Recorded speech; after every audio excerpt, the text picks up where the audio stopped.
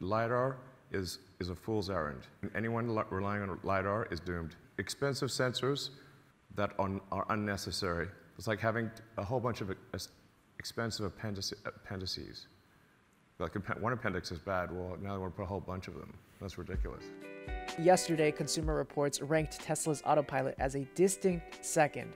Today, I want to talk briefly about why the Consumer Report rankings are very, very misleading, and also just explain what passive optical is versus LiDAR and why Tesla's method of achieving self-driving is, in my opinion, superior. Based on some arbitrary metrics, they are ranked second, but if you really look at the technology they are developing, they are still set up to be number one. And by most metrics, they definitely are number one. The reason Tesla has landed number two, though, is not because of their performance and capabilities. They were actually ranked one in that metrics, but it was mainly regarding safety. So Cadillac ranked number one because they have an eye tracking system to make sure you're locked into the road. And from their perspective, whatever self-driving system locks you onto the road is ultimately safer. And Tesla only has you keep your hands on the wheels, which is not as safe because you could not be paying attention. So by Consumer Reports metric of what's going to keep your attention on the road longer, that's why Cadillac won. Because Cadillac is not close as Tesla to actually solving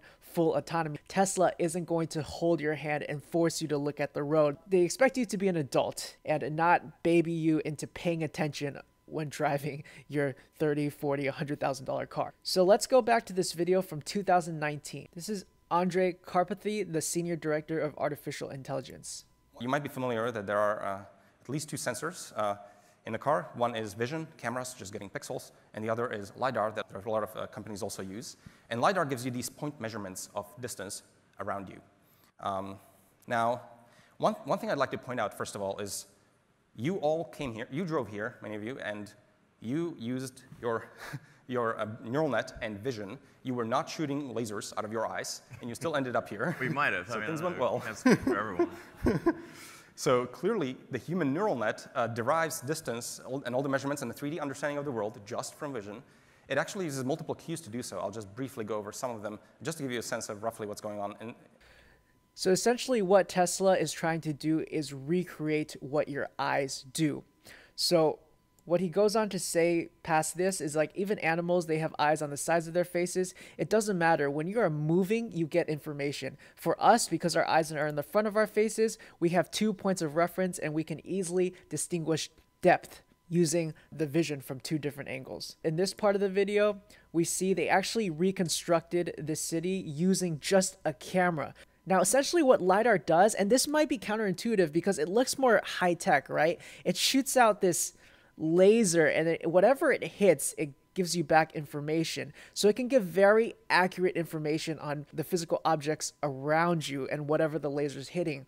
But the thing that makes Tesla's use of cameras superior, though, is that using their neural network, they are actually working on being able to distinguish what every individual object actually is. You can still know depth using cameras from different angles and by using movement. And this is a really important slide. People drive using vision. That visual recognition, and very powerful visual recognition, is absolutely necessary for autonomy. It's not a nice to have.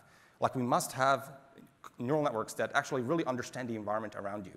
And LiDAR points are a much less information-rich environment. So vision really understands the full details. Just a few points around are much, there's much less information in those. So as an example, on the left here, is that a plastic bag or is that a tire?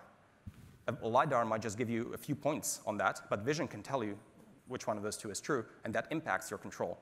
Is that person who is slightly looking backwards, are they trying to merge into your lane on the bike, or are they just going forward? In the construction sites, what do those signs say? How should I behave in this world? The entire infrastructure that we have built up for roads is all designed for human visual consumption. So all the signs, all the traffic lights, everything is designed for vision.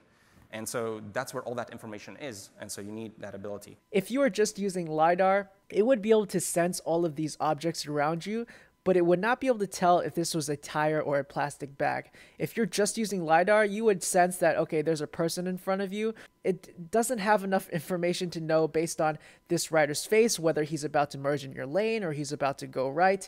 It can't necessarily read all these signs. It could sense the objects, but it has no detailed understanding of the world around us. And that is what passive optical gives us in combination of the neural network. So it's not just cameras that can see, but it's a whole comprehensive learning system that is learning more and more about our world. The moment it's scanning this area right here, it can actually read the signs. It can decipher that these are traffic cones. It knows that these are trees. Versus LiDAR by itself, it doesn't know anything. It just knows how to avoid not hitting these objects, generally speaking. With passive optical, you've taken care of all visible wavelength stuff. You want to use a wavelength that is occlusion penetrating like radar. So LiDAR is just active photon generation in the visual spectrum. If you're going to do active photon generation, do it outside the visual spectrum in the radar spectrum. Basically, all of the things LiDAR can do, passive optical can basically do better. And then for the edge cases where you can't see quite as well, they are using radar, which is a much cheaper alternative.